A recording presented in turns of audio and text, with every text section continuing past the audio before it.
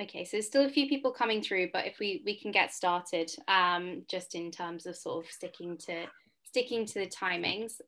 So good evening to everyone who is here. I think the majority of people are here now. Welcome to this evening's webinar. So this webinar is designed to give you guys a little bit more information about the Science at Heart School Team Prize. So my name's Jolie, I'm here representing the Medic Portal, and we're working alongside the British Heart Foundation and Imperial College to facilitate this. And hopefully it will give you some more information about how you can excel when it comes to designing your poster for the British Heart Foundation. Just a little bit about us before we sort of jump into the webinar. So the Medic Portal even, are a company who are partnered with the Royal Society of Medicine. So that's sort of the governing body for medical education. So we personally are dedicated to ensuring that we provide educational excellence for all those who are looking to apply to medical school. So we cover a wide range of subjects about people who are interested in pursuing a medical career. But this talk isn't really about us today. So today we have the pleasure of hearing from Professor Dorian Haskard. So he is in the meeting here. He has an incredible wealth of scientific accolades and publications. And personally, I'm very interested to hear this talk today. I actually did a biomedical sciences degree before I pursued my career in medicine. So I'm particularly interested in hearing from Professor Haskard, especially talking about sort of academic medicine as a career, and then moving on to talking about the Science Prize and giving you some top tips on how to design your posters and you know, how to succeed. So I will disappear now and hand over to Dorian for the main talk.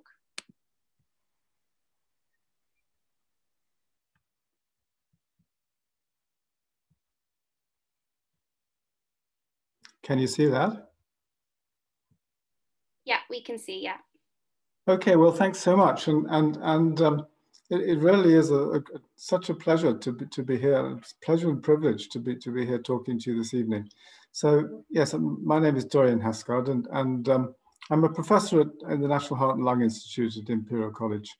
And I'm here really representing both the British Heart Foundation and the BHF Centre of Excellence in Research at Imperial College. And most of you will be aware that we're floating this school team prize. And I certainly am going to come on to how we came up with this prize and what we're expecting from it. But first, I think that a word or two of introduction about academic medicine is worthwhile, because I think at the end of the day, what we're really interested in is for young people to come into medicine with an academic frame of mind to meet tomorrow's challenges. So I've called the talk Academic Medicine, Whence and Where To. Well, I have to admit that when people ask me at a party or whatever, you know, what do I do? And I say, I'm in academic medicine. Most people don't have a clue what that means. And I guess finding a definition of it is not terribly easy. Before we get on to that, just to give you a synopsis of how we're going to do this. So first of all, I'm going to talk a bit about what is academic medicine. And then I'm going to talk about some just examples of scientific trends that I think are super relevant to the future of medicine. I'm going to spend a minute or two to talk about how you enter academic medicine and stay in it, working in it. Then we're going to spotlight on the heart and circulation, which is our field. And then lastly, I'm going to get on to introducing the Imperial BHF Science at Heart School Team Prize. So bear with me when it comes to the prize. So what is academic medicine? Well, I went to the dictionaries and this is what I found. Academic medicine is a branch of medicine pursued by doctors who engage in a variety of scholarly activities. Well, I didn't think that was that promising, and it brought to mind Rembrandt's picture of a scholar at his desk in the 1600s. And actually, this is exactly what a doctor would have been doing in the 1600s, because in those days, there was no science behind medicine, and science was entirely based on theory and book learning and they went into enormous discussions and digressions on basically stuff that was inherited from the Greeks and the Romans. But all changed really. I think that the change that the person who many people feel is the start of academic medicine, even though himself he wasn't an academic, was Thomas Sydenham, who has come to be known as the English Hippocrates. And this is after, of course, the Greek Hippocrates, the great teacher, who handed down so many aphorisms about medicine. So I'd give a little story about Sydenham first before we go on. So he was an incredibly interesting man. And Sydenham was brought up in Dorset. His father was a farmer, came from farming stock, and he was sent up to Oxford age 18 to study. But no sooner had he got there than the English Civil War broke out. His parents were Puritans, and they all fell in with the rebel parliamentary army. And Sydenham was a soldier in that. And eventually, of course, the parliamentarians won the war. And Sydenham came back, studied medicine, and came up to London, where he became a doctor. And he retained his rebellious approach by advocating, instead of the theories and ancient texts, he actually advocated practical medicine based on what could be learned from patients. So he himself made great strides in understanding fevers, and he was able to categorize the patterns of common fevers, particularly actually malaria, which was at that time present in the southeast of London, and which of course has a periodic fever. You get a fever every 4 or 5 days. And he introduced the use of Jesuits' bark, so called because the Jesuits brought it back from South America. And of course, this was later found to contain quinine, which was highly effective at treating malaria. Now, I said that Sydenham wasn't himself a university guy particularly. He had a university degree, but he never did much at the Royal College of Physicians, because he refused to speculate, and he upheld the Enlightenment scientific tenets of the Royal Society, which in turn were based on Francis Bacon's belief that evidence had to be the basis of what we know. So Sydenham really is the origin of what we now call evidence-based medicine, which is the core of how we practice medicine. Well, moving on from Sydenham and looking at a chronology then of how medicine has developed. I mean, clearly in one slide to encompass a vast subject is impossible. Just to give you a feel of how obviously medicine, as I said, depends on science, and science depends on evidence. And evidence in turn depends on the technology to obtain it. And so these disciplines, which gradually emerged in the course of the years of medicine, physiology and pharmacology in the late 1800s, biochemistry, diagnostic radiology, we'll come on to that, and virology in the early 1900s. These by and large were based on two major technical arenas. One was microscopy and improving ways to see what was very small, and chemistry. Chemistry being basically the underlying discipline up to, I would say, the mid-1900s. But then everything changed because what happened was computers. So during my working time, computers have made an absolutely vast difference and will continue to do so. So I'm going to give you 5 examples then of how computers are shaping the future of medicine. This may seem obvious in general, but I'm going to give you 5 specifics that hopefully will excite you about the future, what can now be done. So the first is in the field of molecular biology, DNA technology, and molecular genetics. So if we go back to 1953, this is when Maurice Wilkins, James Watson, and Francis Crick discovered the double helix structure of DNA, for which they got the Nobel Prize in 1962. Actually, there was a woman behind all these men, and that was Rosalind Franklin, who provided the photograph. She was a crystallographer, a viral crystallographer, and she provided a photograph of a X-ray diffraction image that clearly showed that the nucleic acid in the virus was a double helix.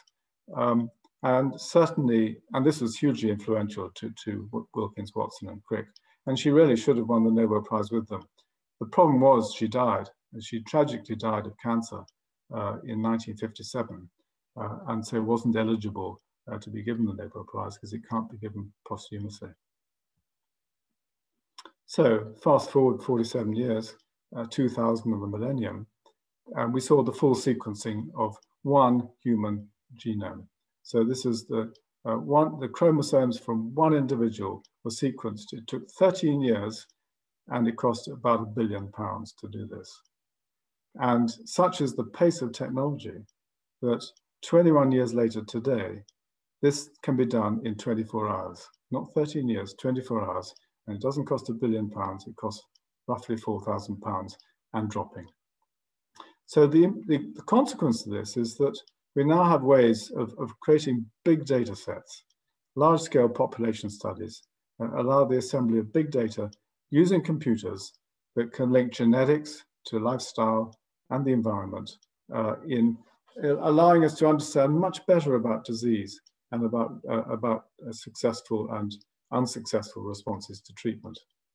And there are several cohorts around. I'll give you two examples here.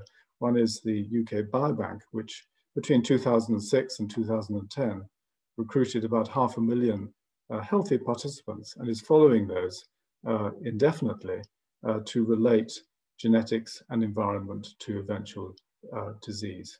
And then the other is the NHS National Institute of Health Research 100,000 genome study, which is doing similar things with hospital patients.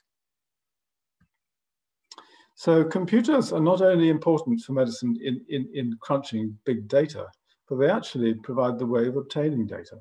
So this is the second example, which actually comes from, in large part from a company called Affymetrix, who I think was Silicon Valley based. And they devised these chips, one for the human and one for the mouse. You can see that the size there, the size of a matchstick. And these, if you put a sample on these, it actually can tell you the full expression of whatever genes are expressed in that sample. So this led to the word genomics. Now, genomics is basically omics is a suffix on any noun that indicates totality. So the sample going on the chip provides the totality of gene expression in that sample.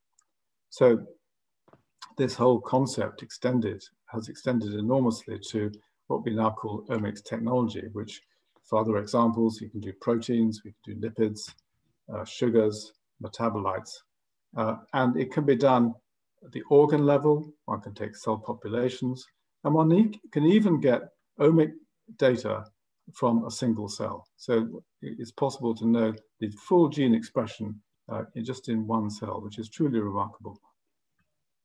So this has had an absolutely fundamental effect on how we think about and how we study biology.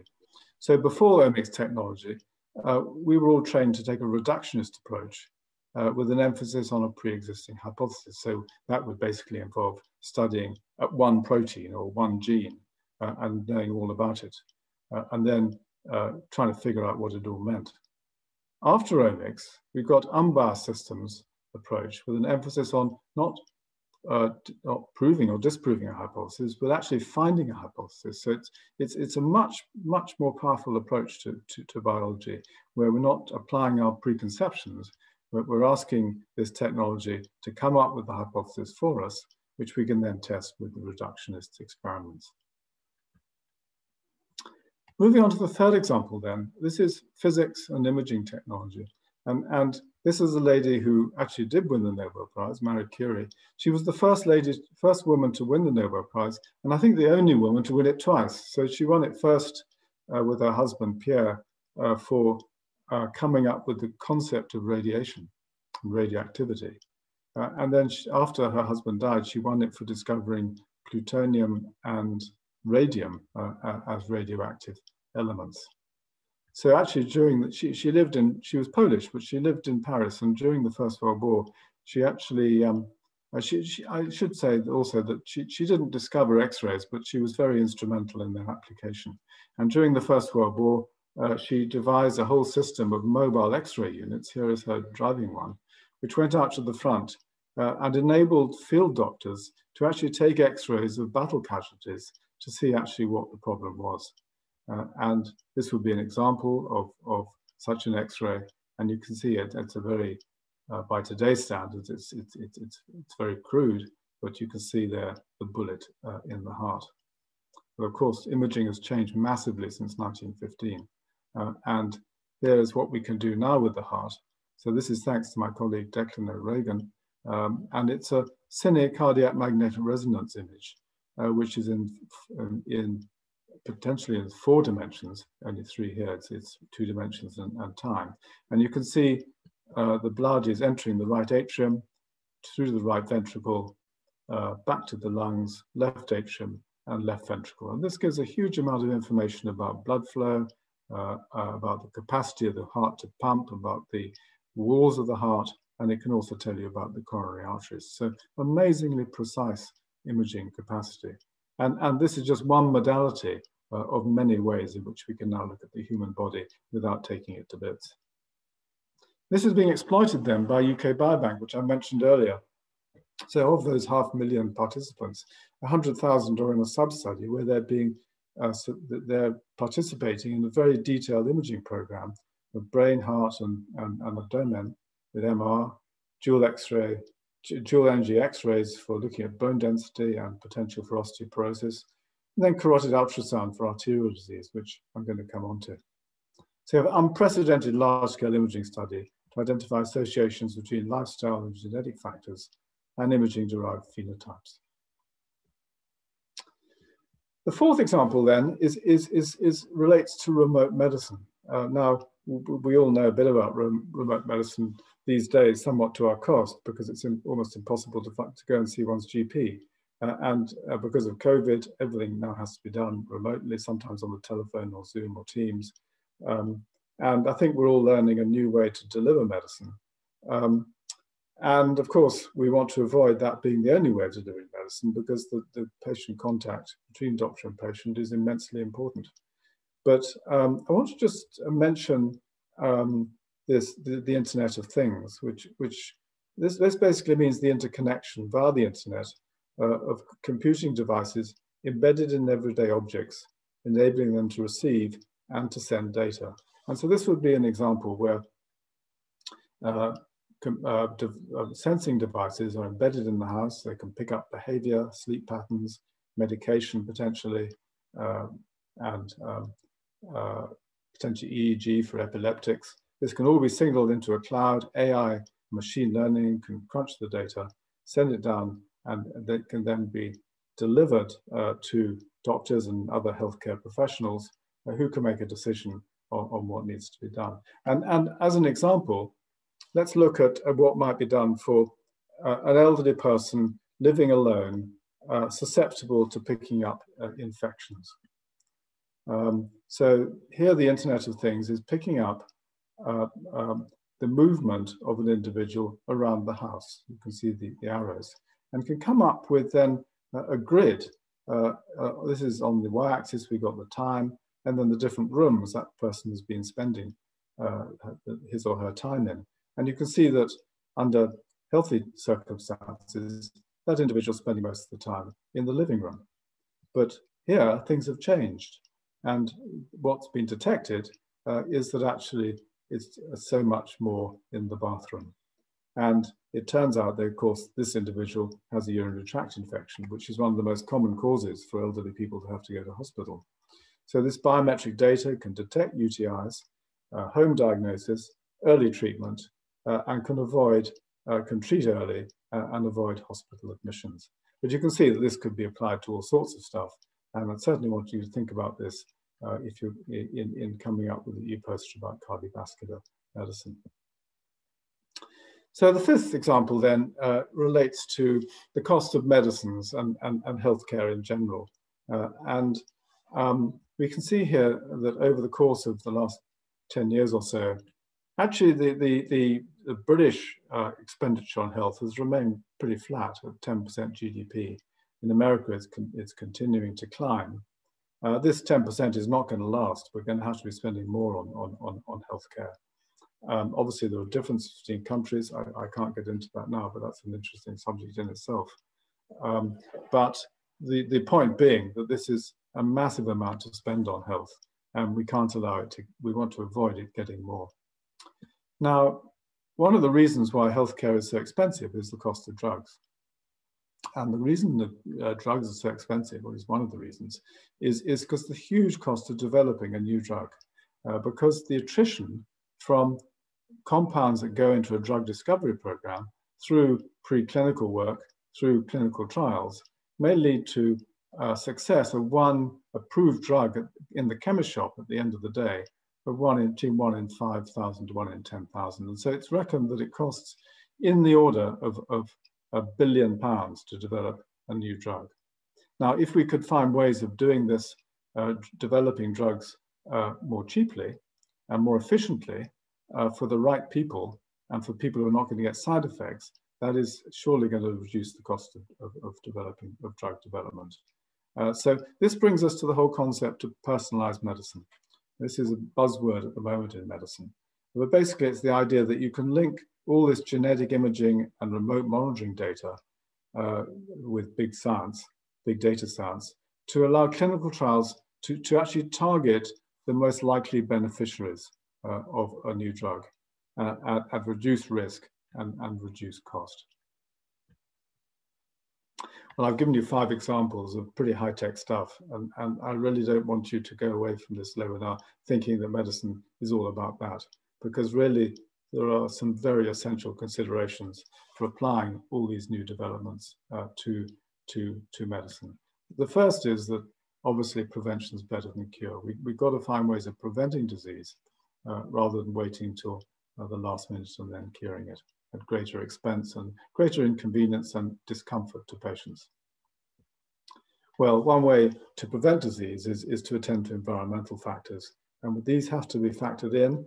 There's obviously a huge environmental, it can't be overstated, the environmental influence on illness and disease. And we all know that poverty and deprivation and social conditions are immensely important. And so the social sciences have to partner up with medicine to allow us to move forward effectively. And then lastly, what I call the 3 A's. New developments in medicine have to be acceptable, and we'll come on to this when we a bit later. They have to be available, so there's no point creating a wonder drug if no one can have it. And related to that, they need to be affordable. So there's no point creating a drug that's going to be potentially taken by 1 million people if that drug is going to cost £100,000 a year each. It's just not going to be possible. So there's a huge imperative to look for, I think to say cheaper, it implies some sort of loss of quality. I don't mean that at all. I mean affordable. So the 3 roles in medicine then, if you come into medicine or medical science or the medical world, is obviously clinical care, which is the top of the most important thing. But this is underpinned by research, has to be underpinned research. Go back to by research. If you go back to Thomas Sydenham, we have to have the evidence from clinical trials and so on to underpin what we do clinically with patients. And there has to be teaching. So obviously there has to be teaching of the people who deliver healthcare, but equally well, people who receive healthcare or who may receive healthcare have to be effectively taught. And that's where public and patient engagement is so important for doctors and nurses and other healthcare people. Now, there's a dimension then between those that are purely involved in clinical work and those that are purely involved in academic work. By and large, people working in the clinic are either working in hospital trusts or in general practices, and those that do academic work are usually affiliated to a university.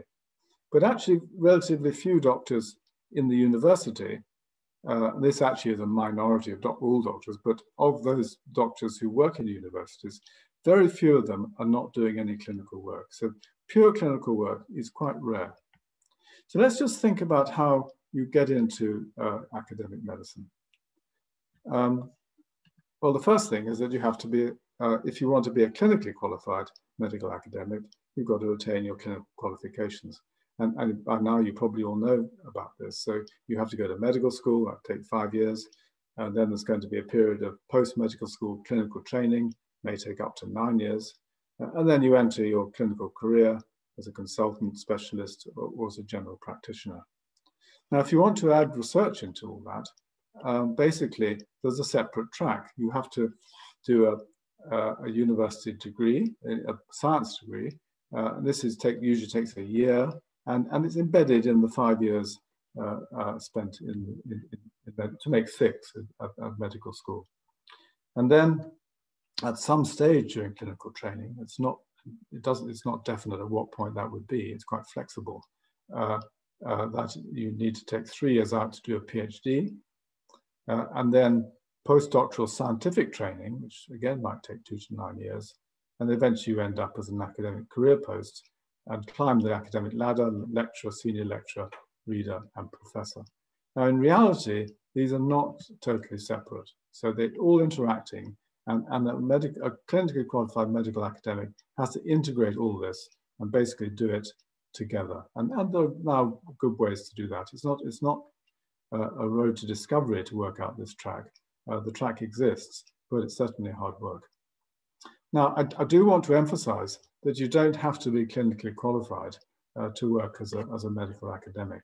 And there are many, many, many effective scientists working and doing brilliant things who are not seeing patients and not medically qualified. So to get into medical academia with purely scientific training, you'd do 3 years at university, you'd do a master's degree for a year, 3 years of the PhD, then the postdoctoral training, and so on.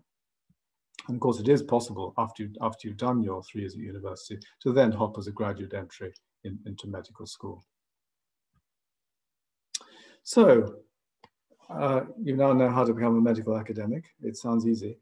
It's a hard road, but becoming a doctor is a hard road.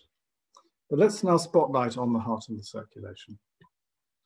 We'll start really in 1717, and this is George Frederick Handel presenting his the first hearing of his water music to George I on the River Thames in actually the 17th of July, 1717. Now that same year, in fact, every year in those days, was published what by today's standards is completely primitive epidemiological data on what people were dying of. So this is what people died of during the course of, in London, I think, over the course of 1717. And some of it's quite quaint. I mean, some of it's pretty obvious. 2011 individuals died of just being aged, because of course diagnostic capabilities were extremely meager in those days. Some of it was, we don't even know, I mean, rising of the lights. Actually, rising of the lights was a condition which today we call water brush or gastroesophageal reflux. Actually, it was treated rather quaintly by giving people lead shot to drink to hold down the reflux. But by and large, the major way people died in those days was from infectious diseases. Look at smallpox. 2,211 individuals dying of smallpox. And then we got French pox. This probably meant syphilis. I think the English didn't like to admit that it was an English disease. Consumption, hugely, that would be tuberculosis by and large. But anyway, the bottom line is that infections ruled the day, and that's what people died of. So here's 1717 with the arrow, and this is the population expansion. And you can see after this point, I think the population expanded very dramatically. And for the population to expand, basically it means that live births have to exceed deaths. And this expansion of the population can be attributed certainly to medicine and the cure of disease, but actually we can't take all the glory, because food supply and the prevention for starvation is extremely important. Sanitation and the prevention of infections by clean water, immensely important. And then improvements in pregnancy, childbirth, and infant care. The consequence of this population expansion is that people live longer. So this shows you basically the drop-off in, it's a survival curve. So 100% is 100% of live births at age 0, everyone's alive, but you can see the drop-off as people get older. And what you can see from 1850 to 2010 is that 50% of the population live 43 years longer. So they're not dying of infections, but they're still susceptible to illness. And of course, so the communicable diseases are dropping off. I mean, we have to, this doesn't account for COVID, but actually in the bigger scheme of things, the deaths from COVID have probably not been that great in proportion to everything else. But the non-communicable diseases are what people are starting to get, and often several of them. So these are the diseases that one gets when one's older. And of course, some of the main players are cardiovascular diseases. So ischemic heart disease and cerebrovascular disease, which I'm going to talk about a little more, have gone over the last 30 years up to ischemic heart disease now being the world's the biggest burden of disease in the world. Immensely important for medicine. Well, let's have a look at ischemic heart disease then and just reflect on what that is. So I'm going to show you a video of a bicycling event. This is the Mall in London, and it's the finish of the bicycling event. It's a year or two ago, and we can see what happens. So that guy's just coming to the finishing line, and then this bicycle is coming along and just about to finish when all does not go well. Obviously, some people thought he was just tired and fainted or something, but the reality was that he'd had a heart attack. Luckily, he was resuscitated, and he came to the hospital where my colleague, Dr. Ramsey Kamis, treated him in the catheter lab and fed a catheter into the arteries around his heart and injected dye. So this is a cardiac angiogram, coronary angiogram. And what you see is that in this vessel down here, that actually there's a block. So the blood is not properly getting down the artery. Now, actually, during this procedure, it was possible to, it's due to a blood clot, it was possible to dislodge the blood clot and to blow up with a balloon the narrowed vessel. And I'm very pleased to report that this patient did well and went home. But that is not always the case. So this would be a similar individual who sadly didn't make it. And you can see here, this is the left anterior descending of artery that surrounds the heart, feeding the myocardial, the heart muscle. And you can see there the blood clot. And the consequence of that blood clot is that downstream, the area of muscle that is being supplied by that artery is no longer getting enough blood. And you end up with death of the heart muscle, and this is called myocardial infarction. Infarction meaning basically cell death. Obviously, this comes from an individual that died, but if that individual had not died, this dead heart muscle the implication of this is it leads to serious loss of function of the heart. So the heart can't pump effectively because there's not enough muscle, and that ends up in a condition called heart failure, where the demands of the tissues are not met by the pump action of the heart. So the reason for this arterial problem is a condition called atherosclerosis. And this is the most common disease of arteries. And the risk factors include many things you will have heard of, such as high blood cholesterol, very importantly smoking, obesity and consequent diabetes, male gender, family history, but many other things, including the genetic background, environmental factors, and so on. Now, I'll just show you briefly what happens then in the artery. So this is a cross-section of a coronary artery, and white blood cells stick to the sides of the inner lining of the artery, and they come into the artery, and what they do is that they start trying to hoover up cholesterol-laden fats that are deposited in the wall of the artery. And they're trying to do a good job, but unfortunately, many of them die in the process. And you end up with a sort of necrotic gruel or porridge-like affair that we call the necrotic core. The tissue reacts to that, and creates a fibrous cap made from these smooth muscle cells that migrate and cover this little core. It's like a sterile abscess. And that's all fine. That's going to be perfectly asymptomatic, and many people are walking around with arteries looking a bit like this. But unfortunately, when under stress conditions and other things that may cause it, infections and so on, this cap may break and you get fracture of the cap, and the clotting system of the blood comes in contact with the necrotic core, and that leads to blood clot and thrombosis and potentially occlusion of the artery, which is what happened in that heart I showed you. So the consequences of atherosclerosis then are coronary thrombosis or blood clot, which may lead to sudden death. It may not lead to sudden death, but consequently you may end up with a condition called angina pectoris, which is pain in the chest when you take exercise and increase the demands on the heart, or heart failure because you've lost that cardiac muscle. And then similar things are supplying the arteries to the brain, stroke due to impaired blood supply to the brain, or impaired blood supply to the legs, leading to pains on walking due to poor supply of blood again, and this may progress to gangrene in the feet. So it's a very serious and very common condition. What can we do about it? Well, we can do quite a lot. So people can adjust their lifestyle, they can take more exercise, reduce their stress, eat more healthily. Very importantly, they need to stop smoking. And then there's various drugs that can be used. I'm not going to get into them in any detail, other than just to mention statins, which I'm sure you've heard of, to lower cholesterol. And then if drugs fail, there are catheter-based surgical interventions. And these actually have done pretty well. This strategy has worked.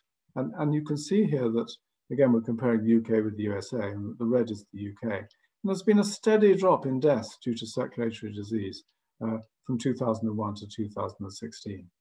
Likewise in the US, but it's plateaued out in the US, and I think it's plateauing out in the UK. So more to be done. How is it that we can actually get this down to the bottom? We're winning, but we're certainly not won, and more research needs to happen. So this is where the British Heart Foundation comes in. The government does fund research into heart disease through the Medical Research Council and through the NHS. But the British Heart Foundation is a hugely important charity that annually spends nearly £100 million on research into heart disease. And one of the ways in which it funds research is through the creation of centres of excellence in universities. Currently there are 6. I work at Imperial College. There's King's College in London, Oxford, Cambridge, Edinburgh and Glasgow. So as part of the BHF Centre at Imperial, we basically came up with this idea that it would be very interesting to float a Science at Heart School Team Prize. And the thinking behind this really is just to try and get some vision and ideas on how we might reduce deaths and disabilities caused by heart and circulatory disease in the future, along the lines of the technical possibilities that I've outlined here. So how can we use all these breakthroughs and developments in science and engineering to make a difference to patients? Now, there's 2 particular nuances of this competition that it's going to be a poster competition rather than an essay.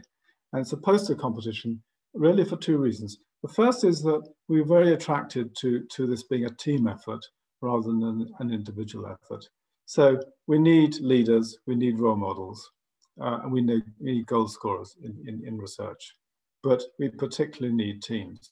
And I think you must appreciate by now that to make modern research work, it requires an immense effort by potentially very large teams dealing with large numbers of people with very big data sets. And so you've got the doctors up here, imaging specialists, those clinicians and physicists, cell people, geneticists, research nurses organizing trials, bioinformaticians and statisticians helping organize data and making sense of it, computer sciences on the hardware, device engineers about the engineering of remote medicine and so on, health economists to bring back this idea of affordability, project managers, and in particular, we need communicators. And that's why we feel that members of there should be some emphasis in these posters on communication, and that it would be helpful for those with a science bent who may not feel that good at communicating and design to think about including in the team artists or designers, students who might not be on the scientific track, who can get involved and be part of the team. Just to, before I go on, I should also say that this is the idea that we're basically very keen that teams should also, and medicine as a whole, should be diverse. And of course, gender equality now is becoming taken for granted, or is now taken for granted in medicine. We're very keen for women in science. I thought you might like to see this, which someone gave me the other day. It's from 1963, when things were very different. This is an advert for Barclays Bank, a career in the bank for ambitious young men, and there's scope for girls as well. And it's nothing like that anymore. So just to give you a taste then, I think lastly on this whole issue of communication, really what we've got to do is not only make medicine attractive and we need people to be on the same page as the medical program, but we also want to fight off misinformation. So this is Edward Jenner. Edward Jenner, of course, created a breakthrough in the late 1700s when he invented vaccination. So before that, smallpox was prevented rather dangerously by giving small doses of smallpox virus to young children. And the idea was that the dose was very small and they didn't get serious disease. And sadly, they often did. And so there was quite a significant mortality from this preventive venture. Jenner realized that milkmaids actually seldom got smallpox. And the reason for that was because they got cowpox, and cowpox protected them from smallpox. So in his portrait here, we see the cow origin, the vaccine inoculation. Now, this worked very well, and I'll show you in a moment that it eradicated smallpox. It didn't go down well with many people at the time. So anti-vaxxers existed in the early 1800s. And here's James Gilroy's caricature of anti-vaxxers who felt they were going to become like cows for being given vaccination from cowpox. And then the guys who were giving the smallpox inoculations, they were disgusted and they had to be seen off as well. These are all the bodies that the smallpox inoculators had left behind in their vested interest in carrying on their trade when a better technique came in. Well, smallpox was eradicated globally in 1980 entirely by vaccination. But anti-vaxxers have not gone away. In 1930s, poliomyelitis vaccine controversy delayed clinical trials for 20 years. And this virus, which caused extremely serious neurological disablement, is now 90% eradicated globally due to vaccination. However, claims that the MMR vaccine have caused autism have led to a major reappearance in measles. And I don't have to tell you about the controversies about the SARS-CoV-2 COVID-19 vaccination program. And suffice it to say is that I think most doctors would say that the potential benefits very much outweigh the risks of vaccination. So there we are. That's the prize. We want teams of no more than 6 members. The age and year of study of students is open. Actually, it did say earlier that it should be 6th formers, but we've changed that. We don't mind the age and year of study, but students still need to be at school. We want a diversity of abilities in the teams. So they might be made up with strengths in biology, maths, computing, particularly design and communication, to make attractive posters with hopefully original illustrations. So each school or educational organization can submit 1 team, so it's up to the school how it chooses that team. And unfortunately at the moment, this year, we're restricting it to United Kingdom schools. If the scheme goes well, we may rerun it, in which case we will consider extending it. But for this year, it's just United Kingdom schools. So on the website is a submission deadline. We will triage the submissions, and the top 10 teams will be invited to present their ePosters to a multidisciplinary audience who will vote on the posters. I'm hoping that might be in person, but let's not guarantee on that. It may just have to be online. So what's the poster going to look like? Well, this is a typical format of a conventional academic poster. Have a title at the top, authors, institutions, logo of the school or university, abstract, introduction, data, discussion, contributions, references. But yours doesn't need to look like that. Indeed, it can't look like that because you're not going to have any results. So really, your team is free to design these ePoster in any way it decides is best. But I think, and we're not going to be prescriptive about this, but I think we certainly don't want you to try and cover the whole of heart and circulatory medicine. I think you're going to need to focus on one aspect. I think you're going to need to define what you see as the unmet need that needs better treatment or better care. Work out the sort of research program I think that is going to enable you to come up with evidence for a better system, and then how you're going to roll that out and make it acceptable and a success in treating patients, say in the NHS, but it could be globally. It doesn't have to be just about this country. So to summarize then, relatively few doctors are full-time clinical academics, but all medicine has an academic component. And nowadays, all doctors are expected to maintain an academic interest through continuous medical education. Medicine is very important, is not just applied biology. Its success is always dependent on other sciences, and computational sciences are becoming exceptionally important today and in the future. So the digital age has transformed medical research and the practice of medicine. We invite you to, looking forward to seeing the designs of your ePosters to outline how science applied to medicine will reduce heart and circulatory disease. So that's it from me. Good luck, and I can answer some questions. I think we've got time. So I'm going to stop sharing screen, if I can work out how to do that. Yeah, okay. Brilliant. Thank you very much, Dorian. So if anyone does have any questions, please feel free to pop them into the chat box now, and we can fire them at Dorian. We've got a question saying, will international schools who follow the UK curriculum be included in the competition or not? Well, sadly not. So we thought long and hard about this and discussed it with the BHF, who's a national charity.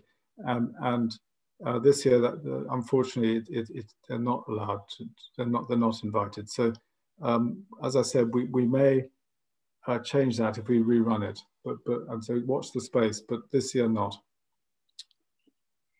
And then we have so for our strategy, do we need to create a long-term or a short-term strategy? I think. It's really up to you, but I think if it were me, I would certainly want a short-term strategy, but vision on how it could be extended into the long term. I mean, things change, and I would have thought that a strategy that for 10 years or 20 years would be quite adequate. I don't think you should be thinking beyond that. But I think a strategy that's realistic and very importantly, it needs to be based on realistic science and engineering. I think science fiction is not wise. Yeah, and I guess, like you said, if you look at the developments that have happened, even in the last 50 years, we can't really think ahead any further than that, because who knows where we'll be in terms of developments then. Well, developments. I mean, technology happens before its applications often, doesn't it? And so, I mean, I think we've got a toolbox here with digital technology, the sort of things I've been talking about. And I think we're just scraping the surface on what can be done with it. So I think if it were me, that's the sort of thing I would be looking at. But really, I'm not giving you the answers, partly because we don't know the answers, but most importantly, because we want you to think about it and come up with your own visions, which I think are going to be very exciting. We're really looking forward to seeing what you come up with. Yeah, brilliant. So a few questions just in terms of the content of the posters. So someone asking, do they need to use original illustrations, or are they able to use sort of pre-made images that they've found? Yeah, so actually this is covered on the website. I think we will give those that provide original illustrations will be at an advantage. I think that simply downloading images from the web is not really what we're thinking of, and that's one of the reasons why design and sort of artistic team members could come in handy. We're not expecting you to have high-tech gear for creating images.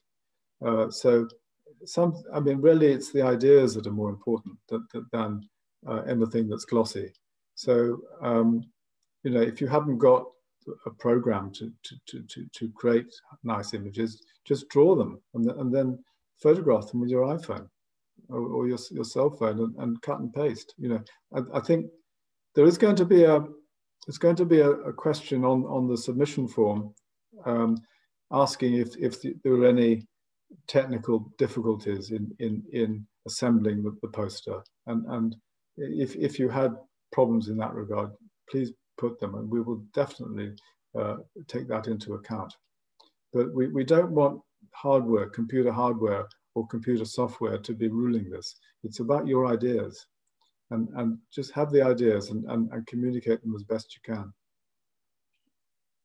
And then we have a couple of questions saying, do they need to design a product as such, or more of just a strategy that sort of The other. I think it could be either. That's open. Yeah, I don't think we won't mind which it is. Yeah. And then there's a couple of questions. So looking at how the posters are assessed and the way to sort of maximize success, I guess, in the project. I don't know how much you can give away for that, really. It's going to be very tough to assess these. So I think we'll be looking for, there is also going to be a question about how the team has worked, what the composition of the team was, and we want to see evidence of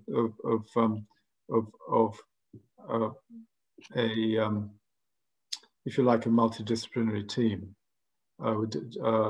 So that will score. But I think just original ideas and good design of the poster are really what we're after. I think I saw in the chat someone asking, there has to be, if you have to present research. No, clearly not. You're not in a position to do research. So that's not on the cards at all. This is about vision of how science might unroll for the benefit of patients over the next 20, 25 years. Brilliant.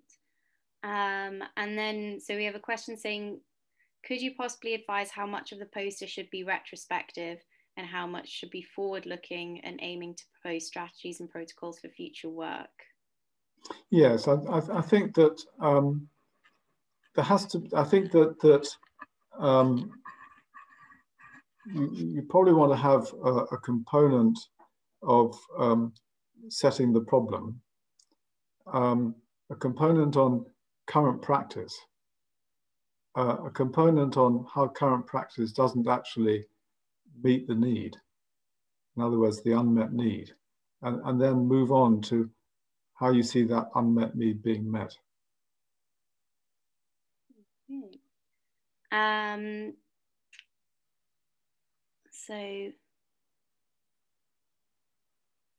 So do we have to have evidence as to how something could be coded, or can we vaguely explain what our vision is?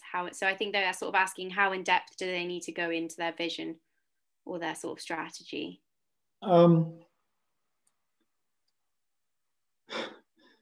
I think the expression here is that don't lose sight of the wood for the trees. So I think there needs to be some detail, but the overall vision needs to come through very clearly. Mm-hmm. Yeah. Okay, brilliant. So we've kind of said, so do we give details on existing strategies? I guess we've kind of covered that by saying, sort of summarizing what's already in place and kind of what's lacking, and therefore how their innovative strategies will come in. So someone's asked, so essentially the ePoster would hypothesize the type of treatments developed. Oh, questions keep coming in and moving the ones that I'm reading. ePoster would hypothesize the types of treatments developing within technology. I'm not quite sure what that one means. I mean, while you're reading that, I just caught one which met my eye. I thought was an important question, which was whether it has to be about UK health or could be about global health. Mm-hmm. Either is fine. Actually, I think we'd be very interested in global health. Absolutely fine, because it may not be one size fits all. And if you want to do something on heart disease in developing economies, that kind of thing, that would be very interesting. So no, doesn't have to be just about the UK. Brilliant. And I think there's a few sort of questions which are kind of centered around the same kind of point. So do you want them to come up with their own innovative strategies or just build on what's already out there? No, I mean, yes is the answer. I don't think we want just a summary of what's being done. I think we want to have some forward thinking. Just a review of what's available and being done. I mean, it would be worthwhile to do and you'll learn a lot, but I don't think that's quite what we've got in mind. Okay, brilliant. Are we able to focus on just one type of CVD? Yes, is the answer. So I think that I strongly recommend a focus, actually. You can't take everything on. And so we're not expecting you to, take on stroke and heart attacks at the same time. It's fine to focus. However much you want to focus is fine. So even if you want to take on some condition that's quite rare, as long as you've got presenting a strategy for improving the situation, that's absolutely fine. Okay. And then I've got one that's been sent sort of directly in. So when it comes to assessing the posters, how much weight will be given to the presentation of ideas versus the ideas themselves? I think the ideas are the most important, but there will be a weighting for the presentation. Yeah. That's where the communication. So I think I haven't said this, and no one seems to have asked it, but there's the key question on who's it all for, and who is the intended person, who is expected to read this poster, other than us judges. And I would suggest that you should pitch it at your school friends, particularly ones not in science. So pitch it at a general audience, and for that's where the communication comes in, and the importance of design. It's to catch people who might not be bothered to read it, who want to see it because it looks interesting and is presented in an attractive manner and in a way that delivers the information in an accessible form. So that's the whole point, really, of the teams, including people on the arts track.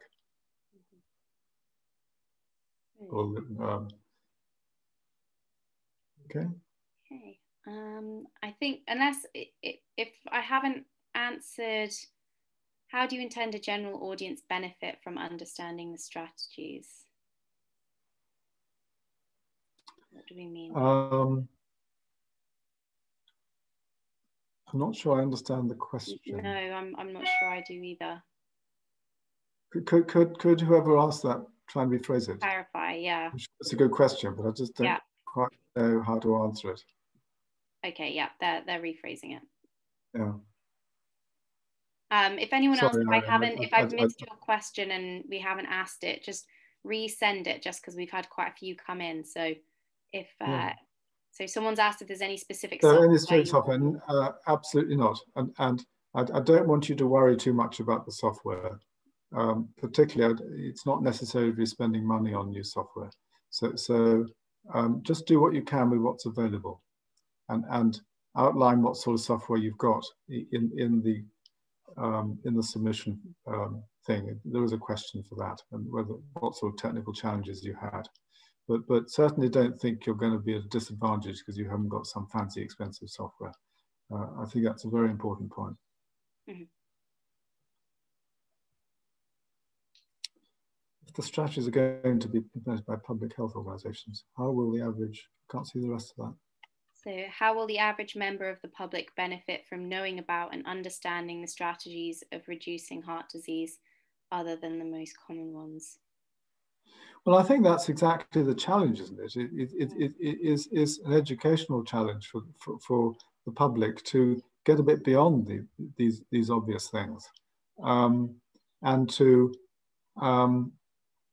kind of think in terms of how you get uptake by the public of new things you might want to do. So, I mean, I think an example would be, going back to the Internet of Things slide I showed you, and having all these devices in the home. I mean, that could cause a lot of pushback in terms of people thinking that Big Brother's looking at them all the time, and they're losing their independence and their privacy. So I think that having that kind of what you might call emotional intelligence to actually realize the way in which people might see these things, and incorporate that in your design, so that someone reading this will immediately say to themselves, "God, that looks good," rather than, "Wow, it's just the state on me yet again." So that's the sort of example I give you. So I think that design it. It's not to be just. Don't design your posters for doctors to look at. They're for public people to look at. Yeah, I think from a clinical perspective, when you get patients who come in and you tell them about how they can reduce their risk of heart disease, they seem to know all the risks and yet they don't implement them. So it's kind of needing that fresh approach and something different for them. Well, motivation is also an extremely important issue, isn't it? Mm-hmm. So you could do a post on how you motivate people. Yeah. So someone's asked if there are any existing posters that they can take inspiration from. No, you're going to be the template for that. I'm sorry, we're very keen not to give you the answers here. Yeah. The whole point is that you come up with vision. Yeah. And then there's a couple asking if they can get help from teachers or if there's anyone they can speak to for advice or guidance. Well, you can set, there is a if you go onto our website, they have the link, do they? Yes, yeah, I think they should do, yeah. Well, if you go onto Imperial College Centre of Excellence, BHF, and you go to community projects, and then the details are there, and there is an email address that you can email. In fact, I answer those emails, so just email me, and I'll do my best to address your questions. Yeah. Yeah. Okay, so we've got the last couple. So one person asking about if their innovations are about treatment or prevention. Again, just choose something to focus on. Yeah, so it could be either, I guess. Yeah. Do you want them referencing if they've used academic sources? Yeah, that's a good point. I think a limited number of references would be a good idea. Mm-hmm. Yeah. But not an extensive reference list. No. Okay. And then the last one, so someone's saying, so should we imagine this being hung up in a GP practice for the general public to see? Yes. Yeah. That's a great question. Great question. Okay. And actually, I think the BHF is going to invite the I think it's the winning three, I forget the exact number, to write for their blog. Oh, so there's going to be opportunities coming in for the successful ones. Yeah, that's brilliant as well. If anyone here is wanting to apply for medical school, having that on your CV is incredible. I think I'd go further than that to say that actually, you know, I wouldn't worry about whether you win or lose ultimately. Just going through the experience, and it gives you something to talk about, to write on your personal statement, to talk about if the opportunity comes up at interviews.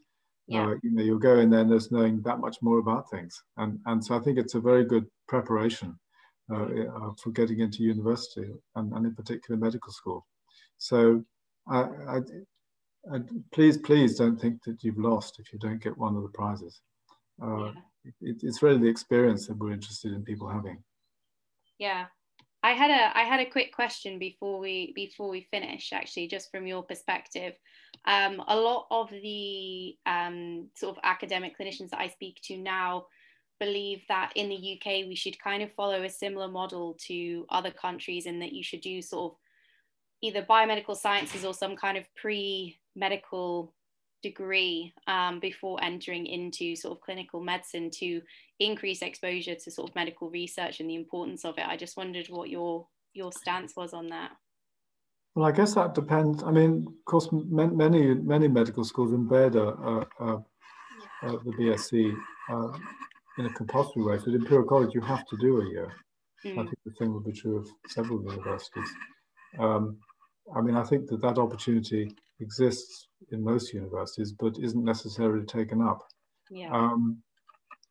I think it's a very good question, and it is important that medicine doesn't lose sight of science and doesn't lose sight of participation in research. There is a political agenda whereby doctors just become operatives, and in terms of providing, you know, hard graft treatment of patients. But I think if you don't have that background of understanding disease and understanding the basis of treatment and so on, then I think that becomes very difficult to sustain. People find it very difficult to continue in the job if you don't have that educational background. Additionally, I think that actually the NHS has been very successful at integrating research into routine care, and I think Sally Davis's efforts with the NIHR to fund research within the NHS on relevant questions for the NHS has been absolutely outstanding. And you know, I think we've seen through the COVID crisis that actually the UK has been extremely quick off the mark by having a very robust infrastructure to do research on clinical matters. And I think we're very lucky in that respect. So yeah, I think we definitely need to sustain our knowledge and understanding base at a scientific level. Brilliant. Okay, well, I think that concludes everything. Like you said, if people do have questions later on, they can obviously get in touch, and there's a lot of information on the website regarding the competition. So if people do have sort of any further questions, then there is, you know, you don't have to just sit in silence. You can get in contact and get the answers to them. I'm just looking at if Ahmed's question on oh yeah, factoring in cost. I think that'd be a good idea. I'm a big believer in making medicines affordable. Yeah, definitely a good idea. Brilliant. Well, thank you very much to Dorian, and thank you to everyone for coming this evening and sort of tuning in and asking lots of questions. And yeah, I think that's everything from us. Well, thanks for hosting us, and good luck. I hope it goes well. Yeah, okay. Best of luck with everyone. Okay, bye-bye. See you later, everyone. Thanks.